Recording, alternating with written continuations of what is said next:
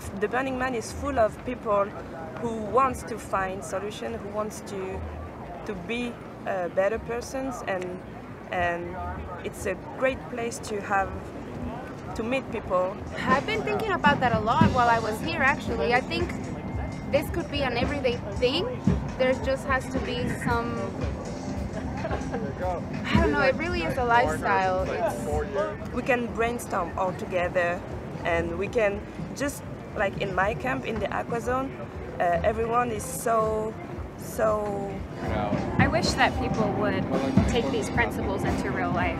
I mean, it seems like people are just taking care of the playa, and you're picking up trash and you're trying your best not to leave any trace behind, and people are so respectful of the environment. It would be really nice if people were that way in the default world. Eco-friendly, that's the word. Everyone is so eco-friendly, and I am, but when I meet people like that, I realize that I am not enough. But I agree with you, people I feel like take more care of the playa just because they know there's these, you come here and you want to take care of it, but I feel like a lot of people leave those principles behind. It's a good mirror, and I hope when I will be back in Paris, I will keep it. I think we need to start doing something about the porta potties. Like, my friends with Ecozoic have created these compostable toilets. And so actually last year I was saying in a loving way, like maybe we could create a garden for Larry, a rejuvenative garden on the new property at Fly Ranch of all of our shit. So we could take the compostable shit and we could make a garden. I think regardless of whether people are perfect at doing the whole sustainability and self-reliance and all that, and I don't think anyone is. There's a fair bit of consumption here and all that. Even if you're doing really badly at it, it makes you aware of what you're doing at the very least. So even if you're here going, holy crap, I brought a lot of garbage and I've got so much waste I need to take home, and maybe also regulating like how many fire burns we have, because they've just put out so much smoke. People might not be perfect, but it definitely makes them more aware. Unless we can all get our shit together and get off of the fucking teat of the oil, Burning Man shouldn't be happening. I think that Burning Man and the lovely human beings that run Burning Man try their best to fit it in. I know that the participants are the ones that kind of make it a little bit more difficult for them. That being said, I'm going to continue to burn. We are the problem. Yeah, it's hard, hey? Like, it's an event where they do such an amazing job with the Leave No Trace and the MOOP and things, and there's a real belief by everyone here about that, and people are really conscious about that.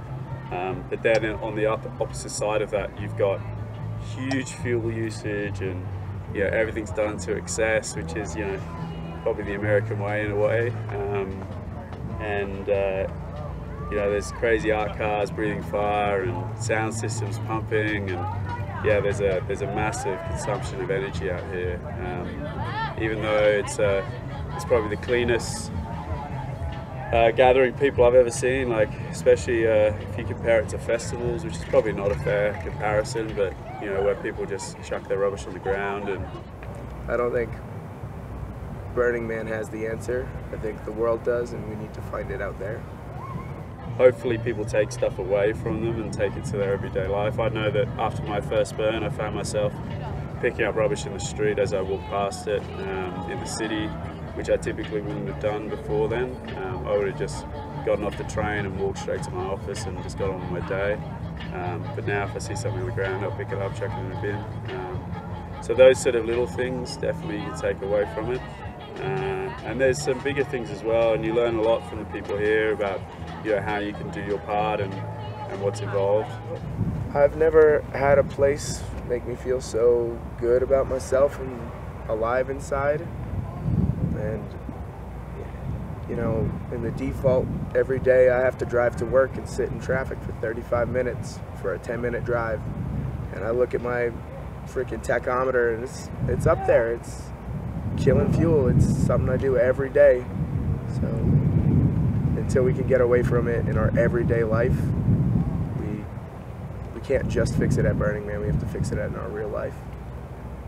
By the event going beyond the playa, burning 52 weeks a year and sharing that with friends and family, to have sustainable practices, to leave no trace, to try to reduce our footprint on the earth, because we don't get another one.